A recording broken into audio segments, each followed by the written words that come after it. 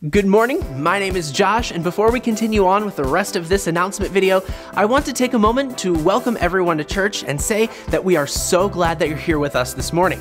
Now we invite you to sit back and relax as we serenade you with some exciting things happening around Living Word. In just a few minutes, Josh is going to deliver an announcement, just like always. And at the end of that announcement, there will be a call to action, just like always. He is going to ask you to go somewhere and do something, just like always. But not like always, he is not going to tell you to talk to someone in the foyer. That is a primitive way of doing things. Instead, Josh will tell you to go back to the info center. Just turn around and look at it. Look at that new way of organization and efficiency. Your hub of all things information.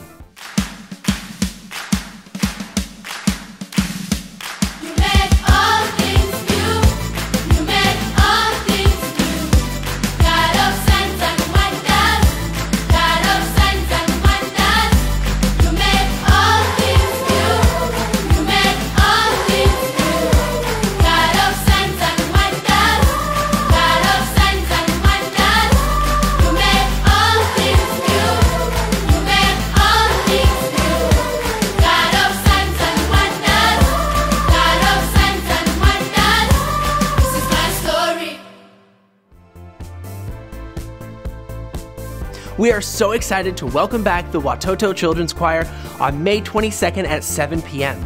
If you've seen them before, you know what an amazing experience this is going to be. And if you haven't, you'll want to be there, so save the date now.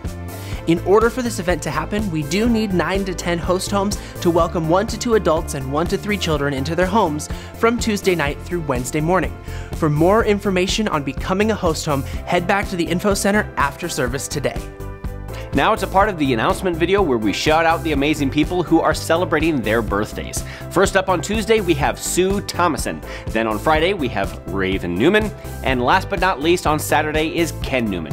Now track these people down sometime this week and tell them how awesome they are. Once again, thank you for being here with us today, and we hope to see all of you again. Worship starts every Sunday at 9:25 a.m. right here in the auditorium. And come a little early around 9 o'clock and head back to the fellowship hall for some free coffee and donuts. And while you're back there, start chatting with someone you don't know, get to know someone, and start building some new relationships. And speaking of getting to know people, take a look at the seat back in front of you and grab a connection card. If you haven't already filled one of those out for us, please take a quick moment to do that right now, then just leave it on your seat when you head out after service today. Well, that's all we have for you today, but please be sure to check your bulletin for more information on these and other exciting announcements.